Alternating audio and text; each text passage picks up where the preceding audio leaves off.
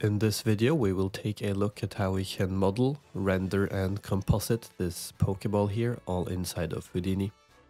Let's begin. I'm now inside of Houdini and my interface might look a bit different from yours. That's because I'm using some custom settings. So just so we are all on the same page, let's come up to this build drop down here and let's choose the modeling interface. Just going to drag this window a bit to adjust the size. And the first thing I would like to do is come into our viewport here and press the D key. And in the background tab, let's go to the front here. And I'm going to load in an image of what we are going to be modeling. So I have an image of a Pokeball here. And you can notice that there is no change in the viewport. That's because we have to press space and the 3 key, the number 3. And now we can see we have this picture loaded inside of our scene here. We can go ahead and close our display options.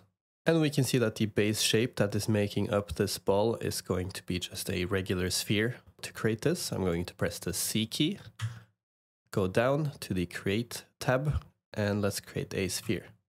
And I'll just press Enter to drop this in our scene. We can see that this has created a new geometry object for us here. So let's dive inside.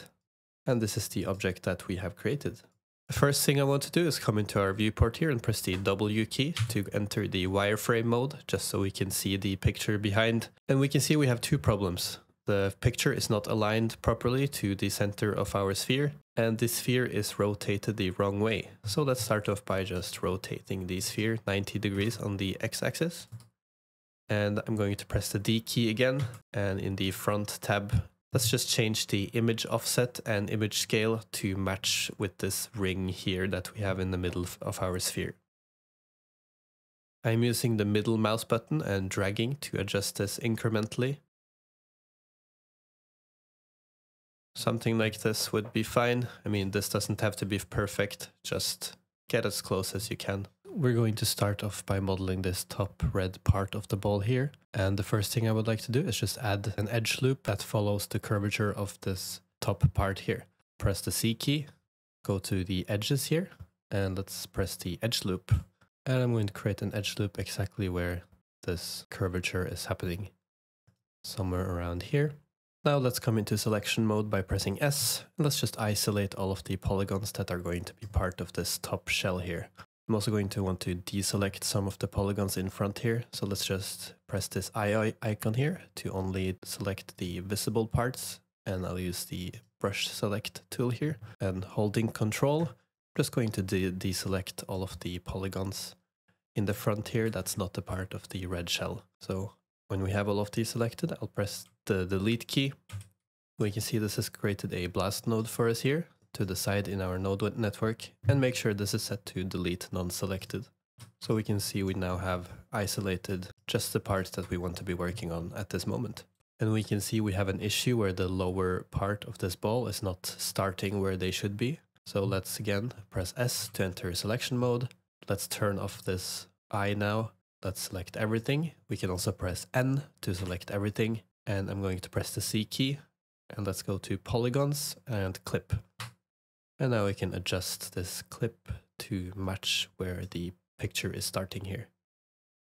Somewhere around here. And let's again press S. Make sure everything is selected again with the N key. And let's press C, come to polygons and do a polygon extrude. And I can just click in the viewport and start adjusting this to extrude this face inwards or outwards. So let's maybe do a distance of 0.02 here. And I'll press space and 1 to enter perspective viewport. And we can see that we have extruded this face, but we have an issue where the inside is hollow. So this is a good thing to remember. Always check this output back here when you want to have a filled shape. Another thing we can do is bevel this shape a bit. So again, press S. And this time I'm going to press the 3 key to enter edge selection mode. And I'll press N to select everything. Go to the C menu, polygons and poly bevel. And again, I can click in the viewport and start dragging this around. And this is going to bevel our shape.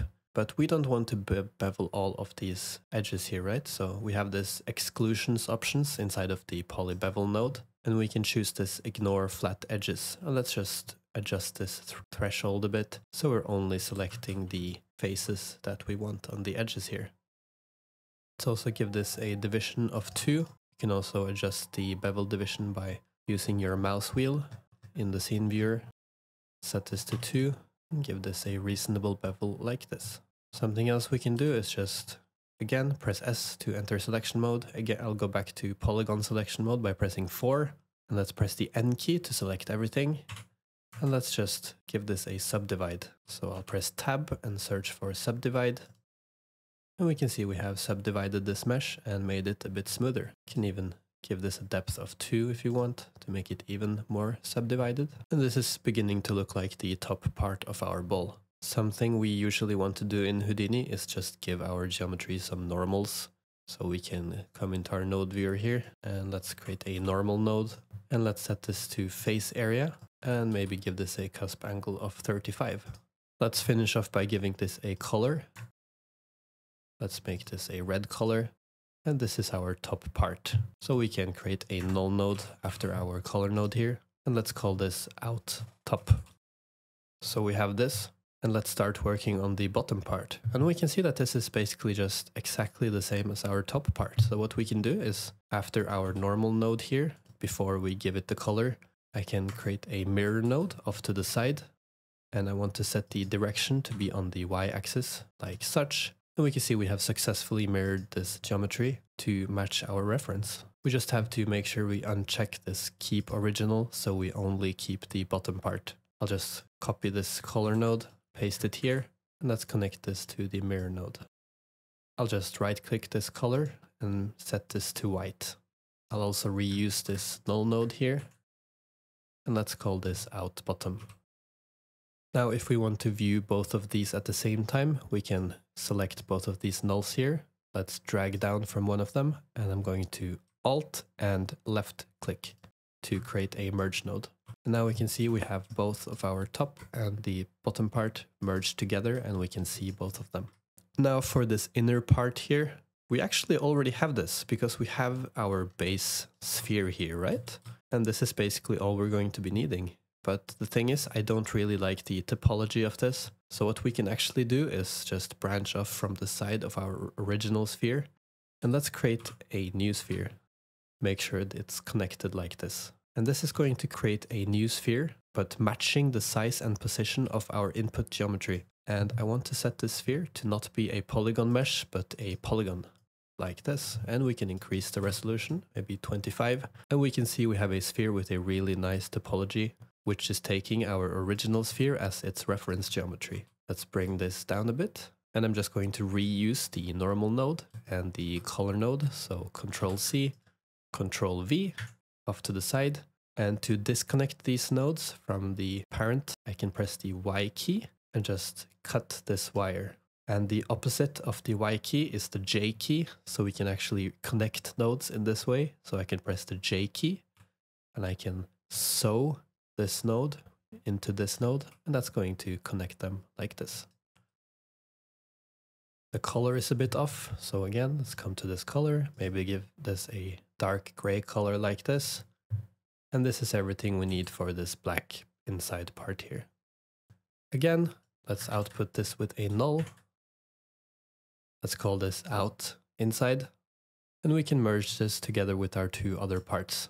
Select this merge node and press the R key to view it. Then we can see our Pokeball is starting to really take shape. Now the only thing we are missing is this button in the middle that we can see here. And in order to model this, I'm also going to use the base sphere from where we did the edge loop. So we can see that we have this inner circle in here, which is basically just matching the size of the button. So what we can do is let's press the S key, and I'm inside of the polygon selection mode here. Go back to brush select and press the I here so I don't select any faces behind. I'll just select all of these polygons in the middle and I'll press the delete key. Just shake this new blast node here to disconnect it, and we have to reconnect it like this. And I'll press space and 1, and we can see we have extracted just the piece we want to be working on. Let's press W to exit the wireframe mode, and we can see that If we look at this from the side, we have a pointy tip, and we actually don't want this. And we actually don't want any of these inner edges either. So what we can actually do to remove all of the inner edges and just keep the base shape is use a node called the divide node right here. And let's turn off the convex polygons, and I'll only turn on the removed shared edges here. And we can see we're only left with the shape of our button and none of the inner edges. Now we can actually see that this is a very jagged circle, and you might think that we should subdivide this to make this smoother, but an even better way to do this, we can use the resample node.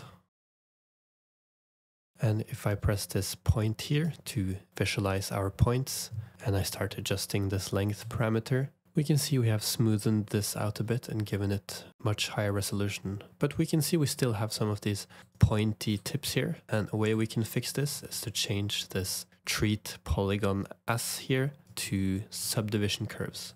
And this is going to smooth out the result of this node.